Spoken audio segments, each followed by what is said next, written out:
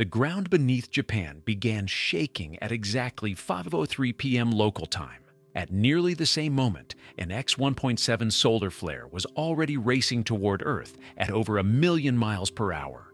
Two forces of nature, one from below, one from above, both targeting the same island nation on the same day. The earthquake measured 6.8.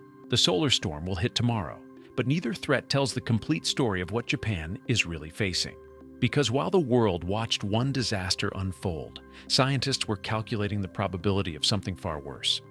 At 08:03 UTC this morning, seismographs across northeastern Japan registered a violent 6.8 magnitude earthquake, 231 kilometers off the coast of Honshu. The epicenter, 39.85 degrees north, 144.07 degrees east, placed the rupture directly in one of Earth's most seismically active zones, where the Pacific Plate continuously grinds beneath the Japanese archipelago. The Japan Meteorological Agency immediately issued tsunami advisories for Iwate Prefecture as the quake's shallow depth, just 10 kilometers below the seabed, sent shockwaves rippling through the Pacific. In earthquake science, shallow means dangerous. The closer to the surface, the more violent the shaking, the higher the tsunami risk. Within 51 minutes, a magnitude 6.4 aftershock struck. The ground hadn't finished settling when the next tremor hit. Magnitude 5.5, then 5.6, then 5.9. The sequence was textbook for a major seismic event, powerful, shallow, and relentlessly persistent. Across northeastern Honshu, the earthquake registered as Shindo Intensity 4 on Japan's uniquely precise scale.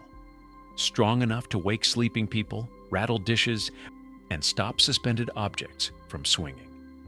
Bullet trains ground to precautionary halts along the Tohoku Shinkansen line.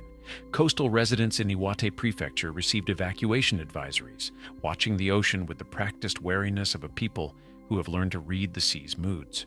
Nuclear facilities across the region immediately conducted safety checks. The Fukushima Daiichi plant, still scarred from 2011, reported no abnormalities. Onagawa Nuclear Power Plant confirmed all systems remained stable. No buildings collapsed, no infrastructure failed, no lives were lost. But seismologists knew immediately this wasn't just another earthquake. The location, the depth, the intensity pattern, the rapid succession of significant aftershocks. It was striking uncomfortably close to one of the most dangerous fault systems on Earth. The Japan Trench, where the 2011 Tohoku earthquake changed global understanding of seismic risk forever, and 28 minutes before the earthquake struck, something else had happened. 93 million miles away that would soon affect Japan in ways no building code could address. Japan exists because of violence. The entire archipelago was born from the collision and subduction of massive tectonic plates in a process that continues today, millimeter by millimeter, year after year. The country sits directly on the Pacific Ring of Fire, where four enormous plates, Pacific, Philippine Sea, Eurasian, and North American, converge in geological chaos. Today's earthquake struck along the Japan Trench, a deep oceanic depression where the Pacific Plate dives beneath the North American Plate at a rate of approximately 8 centimeters per year. That might sound gradual, but over geological time it represents catastrophic force. Every year, that relentless grinding builds pressure along the plate boundary, storing energy like a compressed spring. Satellite interferometry data shows the seafloor in this region has been accumulating strain for decades. GPS stations across northeastern Japan have recorded subtle but persistent movement as the plates lock and load. The shallow depth of this morning's earthquake, between 10 and 16 kilometers, indicates the rupture occurred near the plate boundary interface, the exact zone where mega earthquakes are born. When tectonic plates stick rather than slide smoothly, stress accumulates until the rock can no longer hold. The sudden release sends seismic waves radiating outward at speeds of up to 7 kilometers per second through solid rock. Today's case, those waves traveled from the epicenter to the Japanese coast in less than 2 minutes. The Japan Meteorological Agency has calculated a 70% probability of strong aftershocks continuing for the next week, with the highest risk concentrated in the next 2 to 3 days.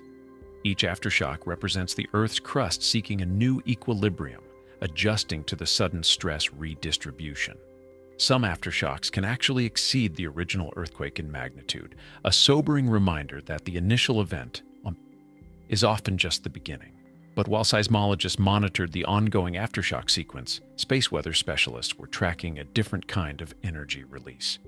At 0735 UTC, just 28 minutes before the earthquake, active region 4274 on the Sun's surface erupted with an X1.7 class solar flare, a massive explosion that launched billions of tons of plasma toward Earth at speeds exceeding 1 million miles per hour.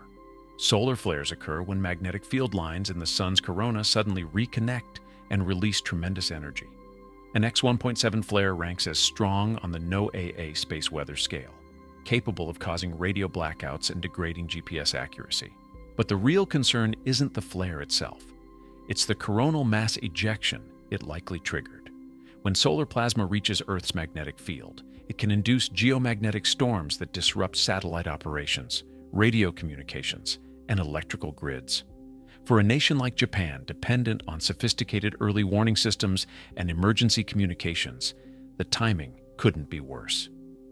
Yet what makes this location particularly ominous isn't just today's earthquake or tomorrow's solar storm.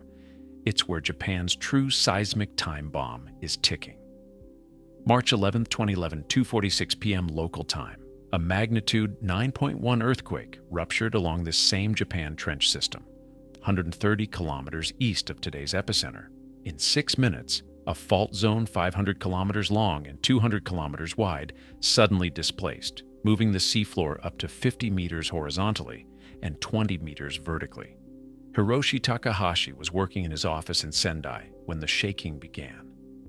At first, it felt like a normal earthquake, he would later tell reporters. Then it kept going and going. We realized this was different. The ground shook so violently that people couldn't stand. Cars bounced like toys in a child's playroom. Office buildings swayed so dramatically that some touched neighboring structures. The seismic waves were just the beginning. Within minutes, tsunami waves began forming in the deep Pacific. As they raced toward shore at jet aircraft speeds, the waves compressed and grew. What started as barely perceptible bulges in the open ocean became towering walls of water up to 40 meters high, taller than a 10-story building. And survivors in coastal communities described the ocean suddenly retreating, exposing vast areas of seafloor littered with stranded fish and boats. Then came the sound, a low rumble like distant thunder that grew steadily louder. The ocean returned as a black wall of water carrying cars, buildings, boats, and debris, moving inland at highway speeds. In Minami Sanriku, a town of 17,000 people, the 3-story disaster prevention building was supposed to be a refuge. Mayor Jinsato and dozens of others climbed to the roof as the tsunami approached. They watched the water rise to the 2nd floor, then the 3rd. Sato and a handful of others survived by clinging to the radio antenna as the waves swept over the building. The town was erased. At the Fukushima Daiichi nuclear power plant, the earthquake knocked out external power. The tsunami overwhelmed seawalls and flooded backup generators. Without cooling systems, 3 reactor cores melted down. Hydrogen explosions damaged containment buildings. Radioactive material spread across 1,000 square kilometers. Nearly 20,000 people died. Entire communities simply vanished from the map. Recovery took years. Some communities were never rebuilt. The psychological scars run deeper than any physical reconstruction could heal. Survivors speak of tsunami dreams, nightmares where the water returns. Children who lived through 2011 still flinch during earthquake drills. Today's earthquake occurred in the same geological system, the same fault network, the same unstable boundary, where the Pacific Plate continues its relentless descent beneath Japan. The epicenter was close enough to the 2011 rupture zone to remind every seismologist in Japan that this system remains dangerously active. But here's what truly haunts earthquake scientists. The 2011 Tohoku earthquake, catastrophic as it was, wasn't Japan's worst-case scenario.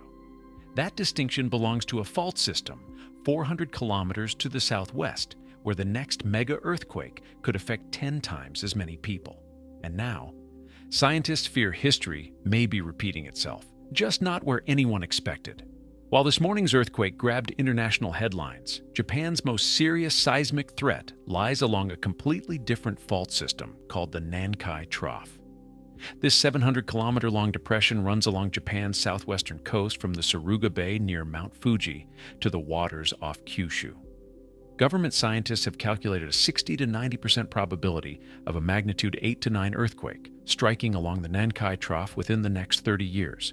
When, not if, this fault system ruptures, it could directly affect 30 million people across southwestern Japan, including the megacities of Osaka, Nagoya, and potentially Tokyo. The numbers are staggering. Government estimates suggest 320,000 deaths, 2.3 million destroyed buildings, and economic damage reaching 220 trillion yen, roughly $1.4 trillion, enough to devastate Japan's economy and send shockwaves through global markets. Unlike this morning's earthquake in the relatively remote North Pacific, a Nankai Trough rupture would strike Japan's industrial heartland. The Osaka Bay area alone contains 20% of Japan's manufacturing capacity. Nagoya is home to Toyota's main production facilities.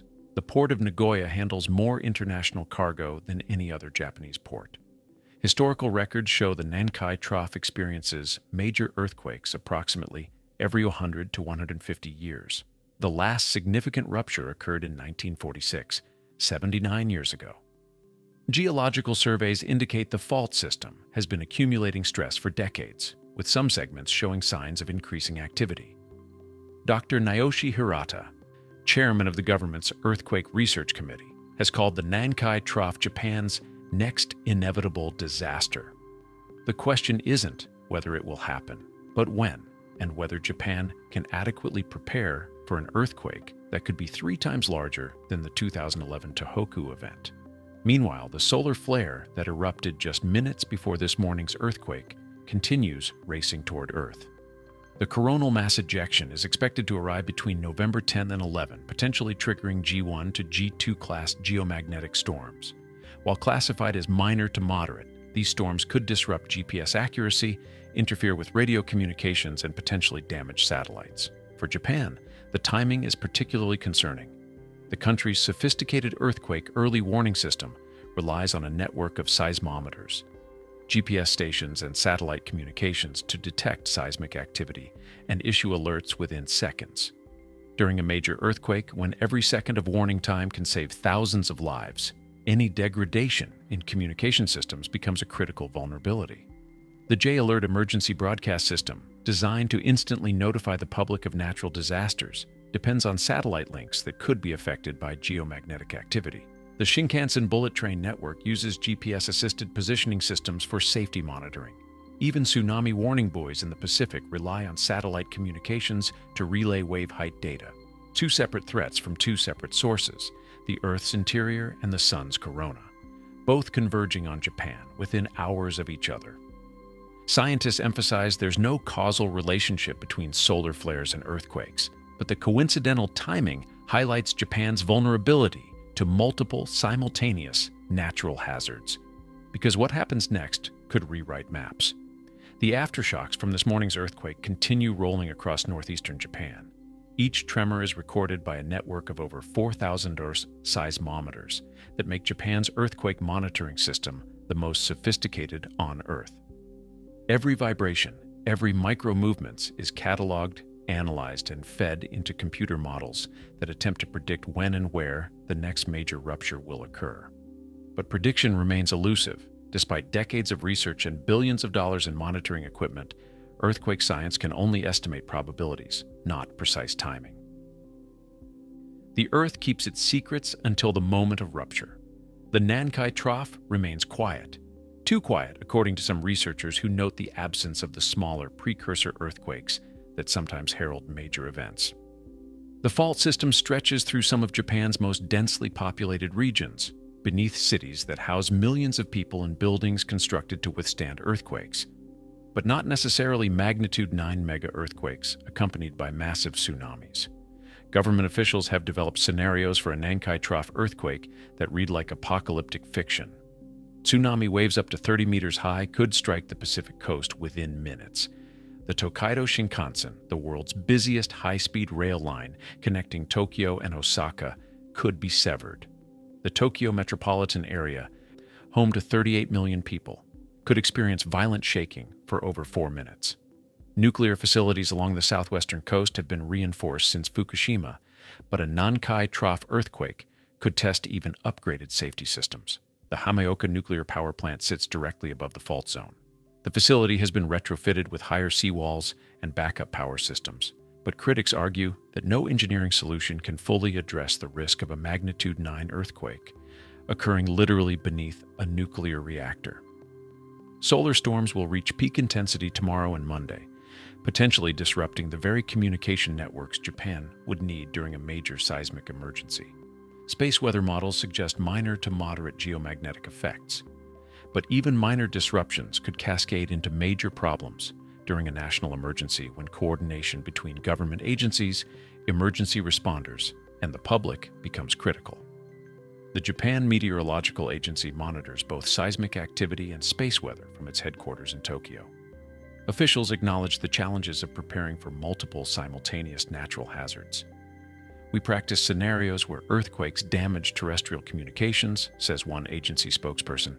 But adding space weather effects creates additional complexity we're still learning to address. International seismologists watch Japan with a mixture of admiration and concern. The country has implemented building codes, early warning systems, and emergency preparations that represent the gold standard for earthquake preparedness. Japanese school children practice earthquake drills monthly.